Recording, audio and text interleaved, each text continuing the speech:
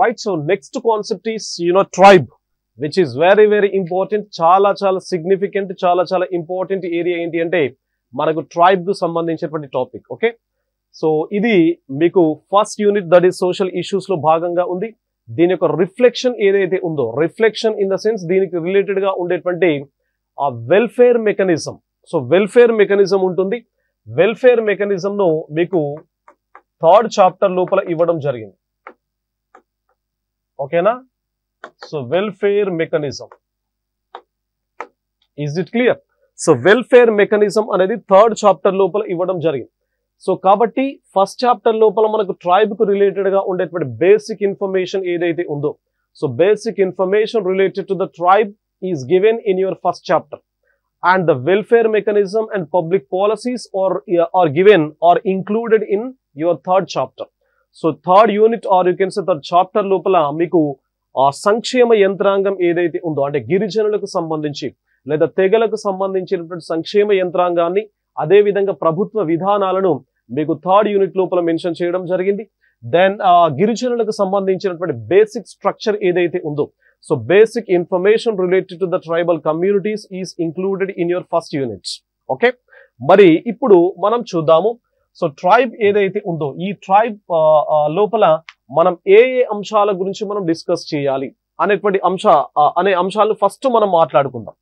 So మొదటిది ఏంటి అంటే, సో ఈ ట్రైబ్ లోపల basic introduction. So first concept ఏంటి అంటే ఇంట్రొడక్షన్ ఏదైతే ఉందో, సో దాని గురించి మనం చూద్దాము. మొదటి అంశం. Then introduction is followed by the statistical information are statistics you can see. అంటే కంప్లీట్ గా భారతదేశం లోపల, అదే విధంగా ఆంధ్రప్రదేశ్ లోపల, రెండు తెలుగు రాష్ట్రాల లోపల, ఏపీ లోపల, అదే విధంగా ఇండియా లోపల, సో తెలంగాణ అయితే తెలంగాణ స్టేట్ కి సంబంధించి. ఓకేనా? సో భారతదేశం లోపల ట్రైబల్ కమ్యూనిటీస్ ఏ విధంగా ఉన్నారు, అదే విధంగా ఆంధ్రప్రదేశ్ లోపల ట్రైబల్ కమ్యూనిటీస్ ఏ విధంగా ఉన్నారు, దెన్ తెలంగాణ స్టేట్ అయితే తెలంగాణ స్టేట్ లోపల ట్రైబల్ కమ్యూనిటీస్ ఏ విధంగా ఉన్నారు. రైట్? సో ఇది రెండవ అంశం. మూడవది ఏంటి అంటే recognition. Okay, so recognition of tribal communities అంటే ఎవరైతే తెగలుగా ఉన్నారో, తెగలుగా అని చెప్పేసి మనం మాట్లాడుకుంటున్నామో, వారి యొక్క గుర్తింపు ప్రక్రియ ఎట్లా ఉంటుంది, అసలు వారికి ఎట్లాంటి లక్షణాలు ఉంటాయి, వారికి సంబంధించినటువంటి గుర్తింపు ప్రక్రియ, రికగ్నిషన్ ప్రాసెస్ ఏ విధంగా ఉంటుంది అంటే ఎవరు గైడ్లైన్స్ ఫ్రేమ్ చేస్తారు, ఎవరు అనౌన్స్ చేస్తారు, ఎవరు అప్రూవ్ చేయడం జరుగుతుంది ఒక తెగను, ఒక కమ్యూనిటీని తెగగా గుర్తించాలి అంటే, సో ఎట్లాంటి ప్రాసెస్ అనేది కనబడతా ఉంటుంది అనేది మనం ఇక్కడ చూడాలి. అదే విధంగా ట్రైబల్ ఆర్గనైజేషన్, సో గిరిజన వ్యవస్థాపన అని చెప్పేసి అంటాం. సో ట్రైబల్ ఆర్గనైజేషన్, గిరిజన వ్యవస్థాపన ఎట్లా ఉంటుంది, దాని లోపల ఎట్లాంటి లక్షణాలు, ఏ లక్షణాలను ఆధారంగా చేసుకొని గిరిజనుల యొక్క వ్యవస్థాపన అనేది నిర్మించబడడం జరుగుతుంది. How the tribal organisation is built. So how the tribal organisation is built and what kind of characteristic features are triggering for the formation or building of tribal organization. And so characteristics of tribes. So characteristics of tribes according to Mandelbaum. So Mandelbaum ఎవరైతే ఉన్నారో, Mandelbaum అనేటువంటి వ్యక్తి ప్రకారము so గిరిజనుల యొక్క లక్షణాలు ఏ విధంగా ఉంటాయి. అండ్ సో ట్రైబ్ కి సంబంధించినటువంటి geographical division. So geographical division of tribes అంటే భౌగోళిక పరమైనటువంటి విభజన. So according to Roy Burman అనేటువంటి ఆంథ్రోపాలజిస్ట్ ఎవరైతే ఉన్నారో, సో రాయ్ బర్మన్ ప్రకారము భారతదేశం లోపల ట్రైబ్స్ ఎవరైతే ఉన్నారో వాళ్ళను ఎన్ని సెగ్మెంట్స్ గా డివైడ్ చేయడం జరిగింది. So this is what the geographical division. ఎన్ని భౌగోళిక విభాగాలుగా విభజించడం జరిగింది భారతదేశాన్ని. So based on the tribal population, so based on the tribes existence. So tribes నివసించేటువంటి ప్రాంతము, వారి యొక్క జనాభా ఏదైతే ఉందో, సో దాని ఆధారంగా ఈ జాగ్రఫికల్ డివిజన్ అనేది ఉంటుంది. అదే విధంగా political system. So political system of tribes. Okay, రాజకీయ వ్యవస్థ అంటే గిరిజనులకు సంబంధించినటువంటి రాజకీయ వ్యవస్థ ఏ విధంగా ఉంటుంది.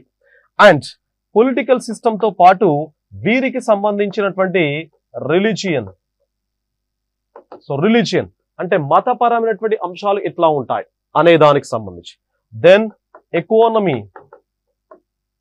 So economy of tribal communities, ఆర్థిక వ్యవస్థ ఎట్లా ఉంటుంది. Then finally mate selection are you can say marriage. Mate selection. So mate అంటే అర్థం ఏంటి, లైఫ్ పార్ట్నర్ ను సెలెక్ట్ చేసుకోవడం. ట్రైబల్ కమ్యూనిటీస్ లోపల పెళ్లి చేసుకోవడం అంటే లైఫ్ పార్ట్నర్ ను సెలెక్ట్ చేసుకోవడం కోసం ఎట్లాంటి పరిస్థితులు కనబడతా ఉంటాయి. సో ఎన్ని రకాలుగా ట్రైబ్స్ వారి యొక్క లైఫ్ పార్ట్నర్ ను సెలెక్ట్ చేసుకోవడం జరుగుతుంది. సో దీన్ని మేట్ సెలెక్షన్ అని చెప్పేసి అంటాం. సో సాధారణంగా ట్రైబ్స్ లోపల మేట్ ను సో ఏ భాష లోపల అంటే తెలుగులో ఏమంటాం అంటే సంగి అని చెప్పేసి అంటాం. మేట్ ఏమంటాం సంగి అని చెప్పేసి. కాబట్టి సంగిని ఎంపిక చేసుకునేటువంటి విధానం మనకు గిరిజన తెగల లోపల ఎట్లా ఉంటుంది, రైట్. సో మేట్ సెలెక్షన్ అనేది ఏ విధంగా ఉంటుంది అనేది మనం డిస్కస్ చేద్దాం. Okay, so these are the areas to be discussed in this particular chapter. So ఈ చాప్టర్ లోపల మనం ఈ అంశాల గురించి మనం డిస్కస్ చేయాల్సినటువంటి అవసరం అనేది ఉంటుంది. ఓకే, సో ఫస్ట్ మనం చూద్దాము ఇంట్రొడక్షన్. మరి ఇంట్రొడక్షన్ లోపల ఏముంటాయి బేసిక్ గా. ఇంట్రొడక్షన్ లోపల అసలు ట్రైబ్ అంటే అర్థం ఏంటి, ఆ ట్రైబ్ కు రిలేటెడ్ గా ఉండేటువంటి సైంటిస్టుల యొక్క కంట్రిబ్యూషన్, అదే విధంగా డెఫినేషన్స్ ఏమైనా ఉంటే ఆ డెఫినేషన్స్ కి సంబంధించినటువంటి ఇన్ఫర్మేషన్ మనం చూస్తాం. ఓకే, సో చూడండి మరి ట్రైబ్ అనేటువంటి వర్డ్ ఏదైతే ఉందో the word tribe, so this is basically an English word. ఈ ట్రైబ్ అనేటువంటి పదము ఏ భాషకు సంబంధించినటువంటి పదం అంటే ఇంగ్లీష్ పదం. మరి ఈ ఇంగ్లీష్ పదం అనేటువంటి ట్రైబ్ అనేటువంటి పదం ఏదైతే ఉందో so it is derived from a Roman words. So English పదం ఏది, ఇంగ్లీష్ పదము ట్రైబ్ అనేది. మరి ట్రైబ్ అనేటువంటి English word is originated from a Roman words. So అది రోమన్ పదం నుంచి ఆవిర్భావం చెందడం జరిగింది. మరి ఏ రోమన్ పదం నుంచి వచ్చింది అని అంటే ట్రైబస్. ఏంటి ఆ రోమన్ పదం అంటే ట్రైబస్. So ట్రైబస్ is basically a Roman words from where the English word tribe is originated. So English పదం ఏదైతే ట్రైబ్ ఉందో అది మనకు రోమన్ భాషకు సంబంధించినటువంటి ట్రైబస్ అనేటువంటి పదం నుంచి ఆవిర్భావం చెందింది. మరి ట్రైబస్ అంటే అర్థం ఏంటి, what does the ట్రైబస్ mean. So what does the ట్రైబస్ mean అంటే సో ట్రైబస్ అనేటువంటి పదానికి రోమన్ భాష లోపల అర్థం ఏంటి అంటే a division within a state.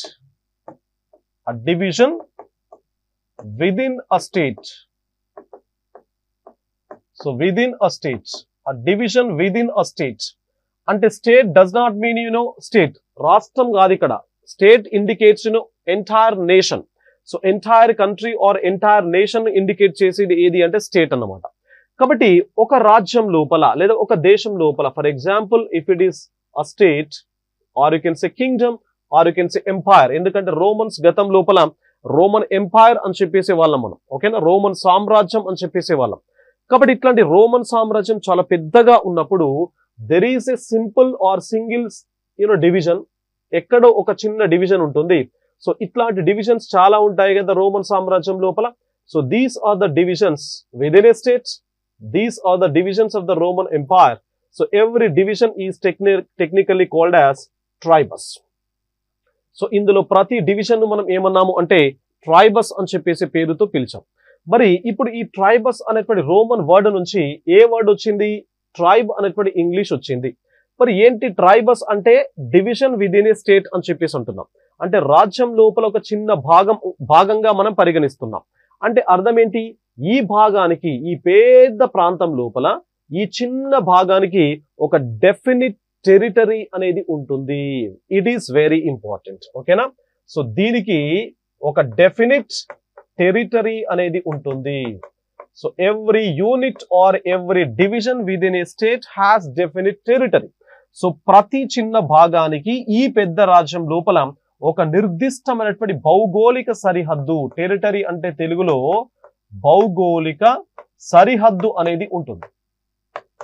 ఓకేనా, సో భౌగోళిక సరిహద్దు అనేది ఉంటుంది. అంటే ఈ భౌగోళిక సరిహద్దు అనేది ట్రైబల్ కమ్యూనిటీస్ యొక్క ఇంపార్టెంట్ సోషల్ స్ట్రక్చర్ కు సంబంధించి ఇంపార్టెంట్ సోషల్ ఫీచర్.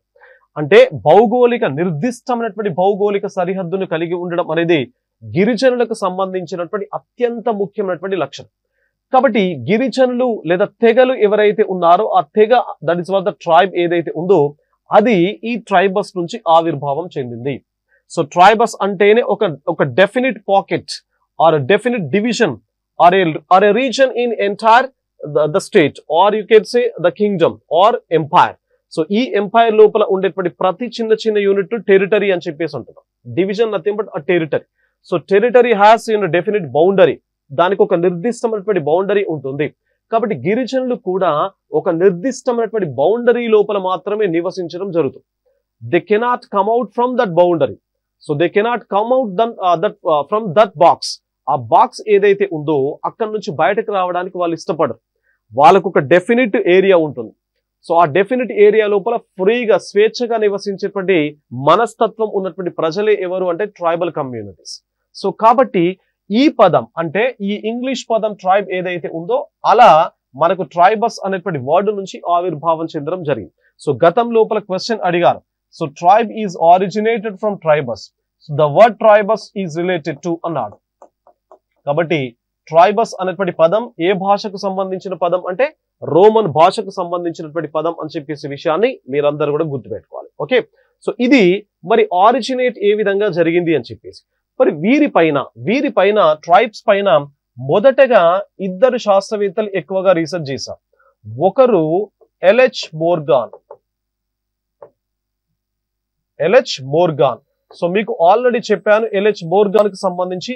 సో మీకు కిన్షిప్ చెప్పేటప్పుడు కూడా చెప్పాను. కిన్షిప్ అంటే బంధుత్వం చెప్పేటప్పుడు కూడా మీకు ఎల్హెచ్ మోర్గాన్ కు సంబంధించినటువంటి కంట్రిబ్యూషన్ చెప్పాను. సో బంధుత్వ పరిభాష ఏదైతే ఉందో, ద కిన్షిప్ టర్మినాలజీ ఏదైతే ఉందో, సో దానిపైన ఎక్కువ మొత్తం లోపల మొదటగా పరిశోధన చేసింది కూడా ఎవరు అంటే ఎల్హెచ్ మోర్గాన్ అని చెప్పేసి అన్నా. మరి కిన్షిప్ అనేది తెగలకు సంబంధించినటువంటి అత్యంత ముఖ్య లక్షణం. బంధుత్వాలు ఇప్పటికీ అత్యంత స్ట్రాంగ్ గా, సో చాలా ఎక్కువగా బలంగా ఉండేటువంటి ఒకానొక కమ్యూనిటీ ఏది అంటే తెగ, ట్రైబ్ అంటే గిరిజన తెగలు అన్నమాట. సో హిందూ సమాజం లోపల బంధుత్వం సడలిపోతుంది. సో హిందూ సమాజం లోపల బంధుత్వం అనేది వీక్ కావడం జరుగుతుంది. But still tribal communities have strong kinship relations. So tribal communities లోపల ఇప్పటికీ బంధుత్వాలు చాలా బలంగా ఉన్నాయి. హిందూ సొసైటీ లోపల వీకెన్ కావడం జరుగుతూ ఉన్నది. కాబట్టి ఈ తెగల యొక్క బంధుత్వాల పైన ఎల్హెచ్ మోర్గాన్ అనేటువంటి సైంటిస్ట్ ఎక్కువగా పరిశోధన చేయడం జరిగింది. సో పరిశోధన చేసి he wrote a book, that is what the ancient society. So ఇతను ఏ పుస్తకం రాయడం జరిగింది అంటే the ancient society in 1877. So 1877 లోపల ఇతను రాసినటువంటి పుస్తకం ఏంటి అంటే ది ఏన్షియంట్ సొసైటీ అని చెప్పేసి. సో దీని లోపల కంప్లీట్ ట్రైబల్ కమ్యూనిటీస్ కి సంబంధించిన మొత్తం, సో ఇవన్నీ క్యారెక్టరిస్టిక్ ఫీచర్స్ ఏవైతే ఉన్నాయో వీటన్నింటి పైన రీసెర్చ్ చేశారు ఎవరు? LH Morgan. So LH stands for Louis Henry Morgan. So I have already told you about LH Morgan in kinship topic. So Louis Henry Morgan అనేటువంటి సైంటిస్ట్ ఎవరైతే ఉన్నారో, సో ఇతను ది ఏన్షియంట్ సొసైటీ అనేటువంటి పుస్తకాన్ని 1877 లోపల రాయడం జరిగింది. This year is also significant. ఎందుకంటే నేను చెప్తున్నాను అంటే దానికి ప్రాధాన్యత ఉన్నట్టే లెక్క. కాబట్టి ఇక్కడ ఏదో చెప్పడం అంటే చెప్పడం జరగదు. సో నేను ఇక్కడ బోర్డు పైన రాస్తున్నాను లేదా నా నోటి నుంచి ఒక మాట వస్తుంది అంటే that is very very important, very significant అనేటువంటి అంశాన్ని గుర్తుపెట్టుకోండి. ఓకే, సో కాబట్టి Louis henry Morgan world wide గా సో ట్రైబల్ కమ్యూనిటీస్ పైన ఎక్కువగా రీసెర్చ్ చేసినటువంటి సైంటిస్ట్. మరి ఇండియా లోపల Vennelakanti Raghavayya. So Vennelakanti Raghavayya, so Telugu man. So Vennelakanti Raghavayya ఎవరైతే ఉన్నారో, సో ఇతను ఇండియా లోపల ఉండేటువంటి ట్రైబ్స్ పైన ఎక్కువగా రీసెర్చ్ చేశారు. లైక్ ఇప్పుడు ప్రస్తుతం ఎగ్జిస్టింగ్ జార్ఖండ్ అండ్ బీహార్ ప్రాంతం ఏదైతే ఉందో, సో గతంలో Jharkhand was a part of Bihar. So complete ఆ బీహార్ ఛత్తీస్గఢ్ రీజన్ ఏదైతే ఉందో ఆ రీజన్ లో ఉన్నటువంటి ట్రైబల్ కమ్యూనిటీస్ పైన ఎక్కువగా పరిశోధన చేసింది ఎవరు అనంటే వెన్నెలకంటి రాఘవయ్య. సో ఇతను కూడా ఆ పరిశోధనకు సంబంధించినటువంటి కంప్లీట్ ఎవిడెన్సెస్, కంప్లీట్ రీసెర్చ్ అంతా కూడా డాక్యుమెంట్ చేయడం జరిగింది. మెయిన్స్ పుస్తకం రూపం లోపల రాయడం జరిగింది. So that book is what the tribes in India. So tribes in India. So tribes in India అనేటువంటి పుస్తకాన్ని రాసింది ఎవరు అంటే Vennelakanti Raghavayya. The ancient society అనేటువంటి పుస్తకాన్ని రాసింది ఎవరు అంటే LH Morgan. Okay, so LH Morgan wrote the book called the ancient society. So Vennelakanti Raghavayya has return a book the tribes in India. So భారతదేశంలో గిరిజనులు అనేటువంటి పుస్తకాన్ని సో వెన్నెలకంటి రాఘవయ్య రాయడం జరిగింది. ఓకే, మరి ఈ విధంగా ఉండేటువంటి ఈ ట్రైబల్ కమ్యూనిటీస్ ఏవైతే ఉన్నాయో సో వాటిని ప్రొటెక్ట్ చేయాలి అని చెప్పేసి చాలా రకాల even our constitution of India, భారత రాజ్యాంగం లోపల కూడా కొన్ని ప్రత్యేకమైనటువంటి ఆర్టికల్స్ ఏవైతే ఉన్నాయో వాటిని సో ట్రైబ్స్ కు కేటాయించడం జరిగింది. Some of the articles of the Indian Constitution are confined to tribal communities of India. So అందులోపల మనకి ఈ కాంటెక్స్ట్ కి సంబంధించి just remember two articles. One is Article 46 and Article 342 of 1. Okay, so ఈ రెండు articles మీరు గుర్తుపెట్టుకోండి. మళ్ళీ మనకు వెల్ఫేర్ మెకానిజం కూడా ఉంది. సో వెల్ఫేర్ మెకానిజం లోపల కూడా చాలా రకాల ఆర్టికల్స్ గురించి మనం డిస్కస్ చేయాల్సిన అవసరం ఉంటుంది. I will tell you all the articles related to the tribal welfare are tribal communities you can say. Okay, so ఇక్కడ ఆర్టికల్ 46 మీరు పాలిటీ చదివి ఉంటారు చాలా ఎక్కువ మొత్తం లోపల. సో సింపుల్, ఆర్టికల్ 46 ఏం చెప్తుంది అంటే it talks about the weaker sections protection. So ఇది మనకు రాజ్యం ఏదైతే ఉందో స్టేట్ అంటే రాజ్యం. సో రాజ్యం అంటే ఇండియన్ కాంటెక్స్ట్ లోపల ఇండియా అన్నమాట. సో నేషన్ ఆర్ కంట్రీ గురించి మాట్లాడేటువంటి పదం ఏది అంటే రాజ్యం, state. So state should protect the weaker sections. So ఎవరైతే వీకర్ సెక్షన్స్ ఉన్నారో, ఎవరైతే వెనుకబడినటువంటి తరగతులు లేదా బలహీన వర్గాలు ఎవరైతే ఉన్నారో, సో రాజ్యం లోపల మీన్స్ దేశం లోపల ఉండేటువంటి బలహీన వర్గాలు ఎవరైతే ఉన్నారో, సో వల్నరేబుల్ కమ్యూనిటీస్ ఎవరైతే ఉన్నారో, సో ఎక్కువ మొత్తం లోపల దుర్భర పరిస్థితుల లోపల నివసించేటువంటి జాతులు ఏవైతే ఉన్నాయో సో వాటిని తప్పనిసరిగా రాజ్యమే ప్రొటెక్ట్ చేయాలి అని చెప్పేసి మనకు ఆర్టికల్ 46 చెప్పడం జరుగుతుంది. మరి who are considered as vulnerable are weaker sections. So ఎవరిని వల్నరేబుల్ ఆర్ వీకర్ సెక్షన్స్ అని చెప్పేసి అంటాం అంటే సో ఇక్కడ SC communities means Dalit communities, ఎస్టీస్ means tribal communities, అదే విధంగా విమెన్ సో మహిళలు, దెన్ ద చిల్డ్రన్ బాలలు, అదే విధంగా ఓల్డ్ ఏజ్ వృద్ధులు, అదే విధంగా PWD. So PWD stands for persons with disabilities.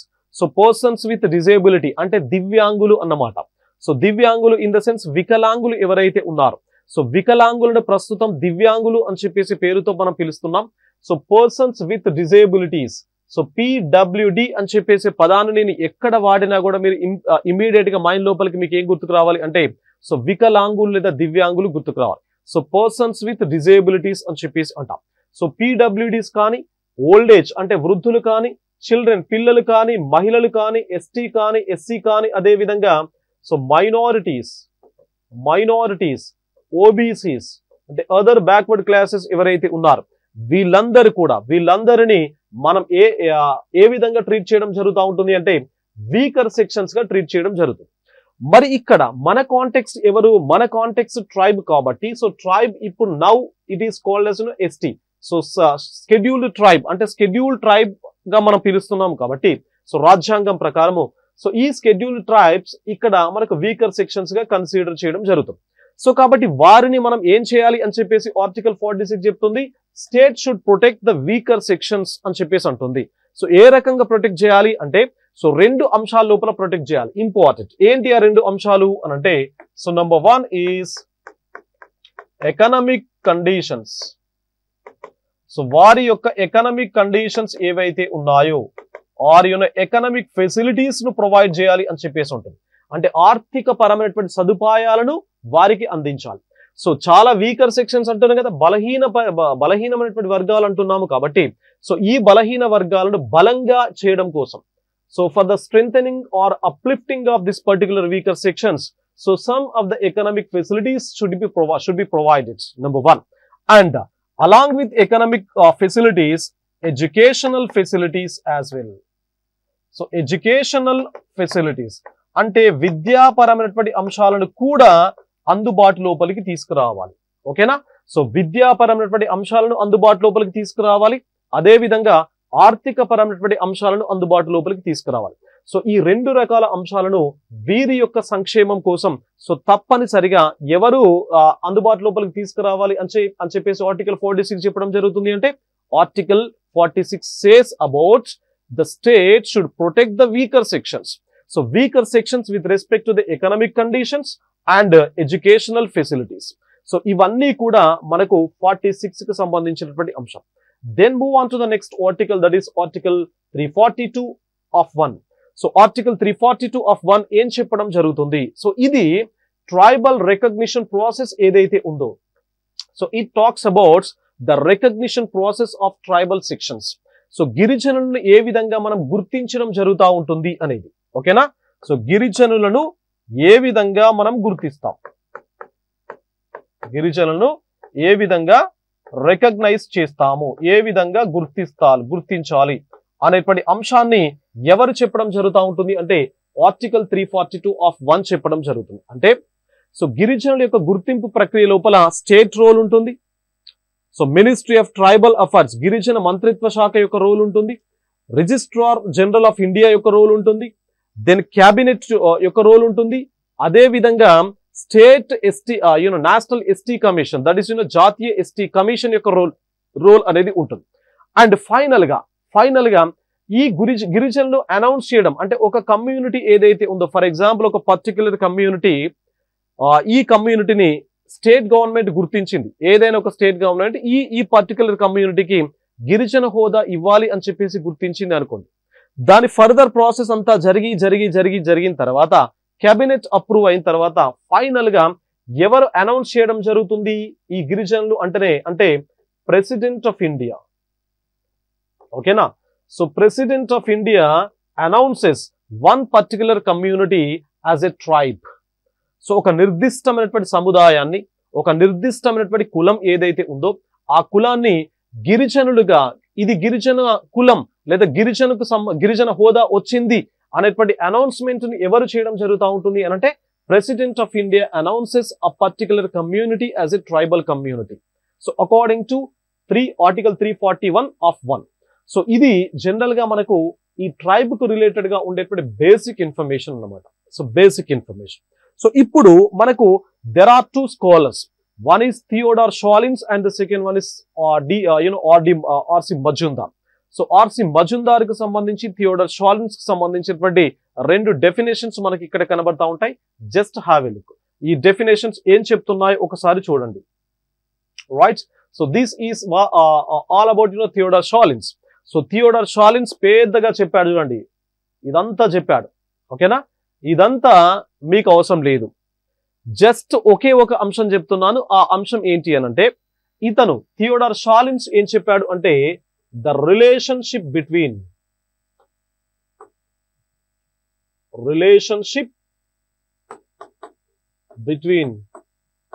the tribe and the caste. Right?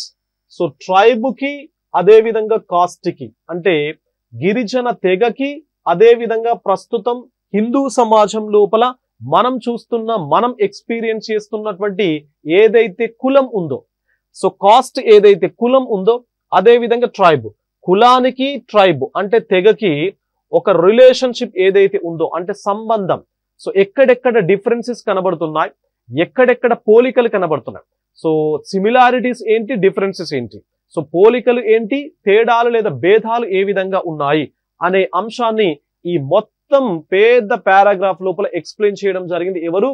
Theodore షాలిన్స్ అనేటువంటి ఒక స్కాలర్. సో కాబట్టి ఇదంతా కూడా మీరు చదవాల్సినటువంటి పని లేదు. No need to go through all this context. So just మీకు ఆల్రెడీ పుస్తకం లోపల ఇచ్చాను కాబట్టి just you can go through it once. అదే విధంగా మీకు కాస్ట్ అనే టాపిక్ ఉంది కదా, కులం. సో కులం లోపల కూడా నేను చాలా డీటెయిల్ గా డివైడ్ చేసి చెప్పాను. ఏం డివైడ్ చేసి చెప్పాను? ట్రైబ్ ఏంటి, కాస్ట్ ఏంటి. సో ట్రైబ్ కి ఎట్లాంటి లక్షణాలు ఉంటాయి, కాస్ట్ కి ఎట్లాంటి లక్షణాలు ఉంటాయి, సిమిలారిటీస్ ఏంటి, డిఫరెన్సెస్ ఏంటి అనేది కంప్లీట్ గా నేను కులము అనేటువంటి టాపిక్ లోపల నేను ఒక టాబులేషన్ ఇచ్చాను. టాబులేషన్ లోపల డీటెయిల్ గా ఎక్స్ప్లెయిన్ చేశాను. జస్ట్ ఒకసారి మీరు చూస్తే సరిపోతుంది. ఇదంతా మనకు అవసరం లేదు. ఇదంతా ఒకే ఒక లైన్ లోపల నేను చెప్తున్నాను. ఏంటి అంటే relationship between tribes and cost. ఇది ఓకేనా. సో గిరిజనులకు అదే విధంగా కులాలకు మధ్య లోపల ఎట్లాంటి సంబంధ బాంధవ్యాలు ఉంటాయి, ఎట్లాంటి పోలికలు ఉంటాయి, ఎట్లాంటి తేడాలు ఉంటాయి అనేదే ఇక్కడ థియోడార్ షాలిన్స్ కు సంబంధించినటువంటి డెఫినేషన్. సో ఇదొకటి. దెన్ నంబర్ 2 రెండవది ఏంటి అంటే డిఎన్ Majumdar, not RC Majumdar, this is డిఎన్ Majumdar. Okay, so డిఎన్ Majumdar and Madan. So Majumdar and Madan వీళ్ళిద్దరు కూడా మంచి స్కాలర్స్ భారతదేశం లోపల. మరి అందులోపల డిఎన్ మజుందార్ ఏం చెప్పడం జరుగుతూ ఉంటుంది, తెగకు, సో ట్రైబ్ కు సంబంధించి ఒక మంచి డెఫినేషన్ ఇవ్వడం జరిగింది డిఎన్ మజుందార్. సో ఏమన్నాడు చూడండి, దీన్ని గుర్తుపెట్టుకునే ప్రయత్నం చేయండి, this is very important. Okay, so డిఎన్ Majumdar ఏమంటాడు అంటే తెగ అంటే ఒకే పేరు గల కుటుంబాల సమూహాలు, ఒకే పేరు గల కుటుంబ సమూహాలు, ఒకే ప్రదేశంలో నివసించేవారు, ఒకే భాష మాట్లాడేవారు, వివాహం వృత్తి విషయాల్లో కొన్ని నిషేధాలు పాటించేవారు, పరస్పరమైన బాధ్యత అన్యోన్యత గురించి ఖచ్చితంగా అంచనా వేసే వ్యవస్థ కలవారే తెగ అని చెప్పేసి అంటాడు డిఎన్ Majumdar. Okay, so a collection of families bearing a common name, members of which occupy the same territory. ఇంతకు ముందు చెప్పాను same territory, that is what the ట్రైబస్ in Roman word. Then speak the same language, observe certain taboos regarding marriage, so profession or occupation, and have developed a well-assessed system of reciprocity and mutuality of obligation. So mutuality of obligation. So this is a definition which is given by the D.N. Majumdar. So D.N. Majumdar ఇచ్చినటువంటి definition అన్నమాట. ఇక్కడ ఏమంటాడు, మొత్తం అసలు tribe అంటేనే ఒక comprehensive definition మనకి ఇక్కడ కనబడుతుంది. సో కాంప్రహెన్సివ్ డెఫినేషన్, కాంప్రహెన్సివ్ అంటే అర్థం ఏంటి, so he covered all the aspects related to the tribal communities. So ఇతను మొత్తం ఒక గిరిజన తెగకు సంబంధించినటువంటి అన్ని ముఖ్యమైనటువంటి లక్షణాలను కవర్ చేసి ఇచ్చినటువంటి డెఫినేషన్. సో ఏం కవర్ చేశాడు చూడండి. సో ఒకే పేరు గల కుటుంబాల సమూహాలు, చాలా రకాల కుటుంబాల సమూహాలతో ఈ తెగ ఏర్పాటు కావడం జరుగుతుంది. నెంబర్ 1. నెంబర్ 2, ఒకే ప్రదేశంలో నివసించేవారు. సో మీకు చెప్పాను కదా same territory, right, this indicates what, the same territory and common name అని చెప్పేసి. ఓకేనా, సో ఒకే పేరుతో కుటుంబాల సమూహాలు ఉంటాయి, same common name and same territory, ఒకే ప్రదేశంలో నివసించేవారు. ఫర్ ఎగ్జాంపుల్ మీకు చెప్పాను కదా, తోడాస్ ఎగ్జాంపుల్ గా తీసుకుంటే తోడా ట్రైబల్ కమ్యూనిటీస్ వీళ్ళందరూ మాక్సిమం ఎక్కడ నివసించడం జరుగుతూ ఉంటుంది అంటే నీలగిరి mountainous ranges of Tamil Nadu. So నీలగిరి పర్వత ప్రాంతాల లోపల వీళ్ళందరూ కూడా నివసించడం జరుగుతూ ఉంటుంది. సో కాబట్టి that is a geographical territory of the Toda communities. So అది ఒక నిర్దిష్టమైనటువంటి భౌగోళిక ప్రదేశం తోడా కమ్యూనిటీస్ కు సంబంధించి. అదే విధంగా సవరాస్ ను మీరు గమనించినట్లయితే మనకు విశాఖమన్యం ఏదైతే ఉందో, విశాఖమన్యం అండ్ ఒడిషా, సో ఈ బెల్ట్ లోపల మనకు సవరాస్ ఎక్కువ మొత్తం లోపల కనబడడం జరుగుతూ ఉంటుంది. అదే విధంగా సో గోండ్స్ ను గమనించినట్లయితే తెలంగాణ లోపల ఉండేటువంటి ఎరెస్ట్వైల్ ఆదిలాబాద్ డిస్ట్రిక్ట్ లోపల ఎక్కువ మొత్తం లోపల మనకు గోండ్ ట్రైబల్ కమ్యూనిటీస్ నివసించడం జరుగుతూ ఉంటుంది. సో కాబట్టి ఇట్లా ఒక డెఫినెట్ జోగ్రఫికల్ లొకేషన్ లోపల ఈ ప్రజలు నివసించడం అనేది జరుగుతుంది. అండ్ ఒకే భాష మాట్లాడేవారు అంటే they speak only one language. So మొత్తం కూడా ఒకే భాషను మాట్లాడడం జరుగుతూ ఉంటుంది. ఫర్ ఎగ్జాంపుల్ గోండు పీపుల్ ఉన్నారనుకోండి, they speak Gondi language. గోండులు Gondi అనేటువంటి భాషను మాట్లాడడం జరుగుతూ ఉంటుంది. సో సంతాల్స్ ఉన్నారనుకోండి, Santal tribal communities of Jharkhand region, they speak Santali. ఏం మాట్లాడతారు వాళ్ళ భాష ఏంటి, సంతాలి అనేటువంటి భాష. హోస్ ఉన్నారనుకోండి, హో భాష మాట్లాడతారు. హో అనేది ట్రైబల్ కమ్యూనిటీ, వారి భాష కూడా ఏంటి అంటే హో అని చెప్పేసి. సో కాబట్టి వారు మాట్లాడే భాష అందరూ కూడా మాక్సిమం ఒకే భాషను మాట్లాడడం జరుగుతుంది, వాళ్ళ యొక్క లాంగ్వేజ్ అంటే మీన్స్ ట్రైబల్ లాంగ్వేజ్ అన్నమాట. అండ్ వీరికి వివాహం వృత్తి విషయాల్లో కొన్ని నిషేధాలు పాటించడం జరుగుతుంది. Right, they observe certain టబూస్ regarding the marriage, profession are occupation. So టబూస్ కొన్ని నిషేధాలను పాటించడం జరుగుతుంది. నిషేధము అంటే అర్థం ఏంటి, టబూ అని చెప్పేసి మీకు ఆల్రెడీ చెప్పాను. సో వివాహం చెప్పేటప్పుడు, కుటుంబ వ్యవస్థ చెప్పేటప్పుడు ఆగమ్య గమన నిషేధం, ఇన్సెస్ట్ టబు అని చెప్పేసి అన్నాం. సో ఇన్సెస్ట్ అంటే అర్థం ఏంటి? ఆగమ్య గమనం, అంటే relationship between mother and sun, sexual are మరైటల్ relationship between sun and mother, father and daughter, brother and sister, ఇట్లా ఉంటే దాన్ని మనం ఏమన్నాము? ఆగమ్య గమనం అన్నాం, ఇన్సెస్ట్ అన్నాం. మరి అట్లాంటి రిలేషన్ ఎట్టి పరిస్థితి లోపల మనం ఎంకరేజ్ చేయదు. So that kind of relationship should not be encouraged, అది ఎట్టి పరిస్థితుల్లో ఎంకరేజ్ చేయొద్దు. సో కాబట్టి దాన్ని ఎంకరేజ్ చేయకుండా ఏం చేయాలి? ప్రొహిబిట్ చేయాలి, నిషేధించాలి. ఆ నిషేధాన్ని మనం టెక్నికల్ గా ఏమంటాము అంటే టబు అని చెప్పేసి పేరుతో మనం పిలుస్తూ ఉంటాం. కొన్ని భాషల లోపల, కొన్ని ప్రాంతాల లోపల తహు అని చెప్పేసి పేరుతో కూడా పిలిచినటువంటి దాఖలాలు మీకు ఆల్రెడీ చెప్పాను. సో కాబట్టి ఈ టబు ఏదైతే ఉందో, ఈ టబు ఉంటుంది. ఏ విషయాల లోపల టబు ఉంటుంది అంటే వివాహం విషయం లోపల టబు ఉంటుంది. అంటే అర్థం ఏంటి? వివాహం అనేది ఇట్లా ఇప్పుడు చెప్పాను కదా నేను, సన్ అండ్ మదర్ విషయం లోపల కానీ, ఫాదర్ అండ్ డాటర్ విషయం లోపల, బ్రదర్ అండ్ సిస్టర్ విషయం లోపల వివాహ సంబంధాలు ఉండొద్దు. కాబట్టి వాటి పట్ల ఏముంటుంది? నిషేధం అనేది ఉన్నది. That is Tabu is there on the marriage.